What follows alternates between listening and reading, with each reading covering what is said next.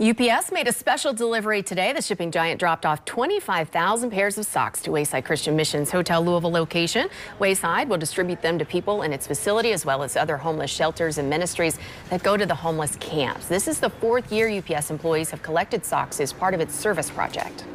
When you deliver socks and put on people's feet, it warms their soul, and it just has something, just a major impact, I think, in the whole being of an individual. So delivering socks is important. So I don't know exactly how this effort started, but it's been a real winner for UPS. It's just a tremendous gift. It's unbelievable when you think about it. 25,000 pairs of new socks. And we're very, very grateful to UPS for this and for all their employees helping with this project. And Wayside leaders say socks are the most requested but least donated item of clothing.